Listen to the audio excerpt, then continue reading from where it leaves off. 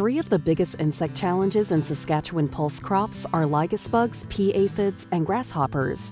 Lygus bugs cause damage in faba beans by piercing the tissue, removing sap from the plant, and injecting damaging digestive enzymes.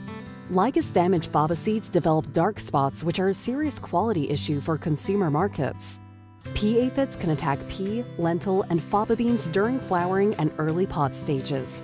By sucking resources out of the plant, they can reduce the number of flowers or impact pod fill. Grasshoppers are defoliators that have a preference for lentil, causing the most damage between the bud stage and early pod development by nipping off flowers and chewing pods. But not all insects are bad. Beneficial insects such as lady beetles, green lacewings, and parasitoid wasps play important roles in managing insect pests. Regular scouting is needed before spraying to identify the insect types, determine if they pose a threat,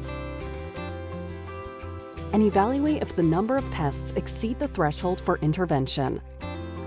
For more information on managing insects and pulses, visit saskpulse.com.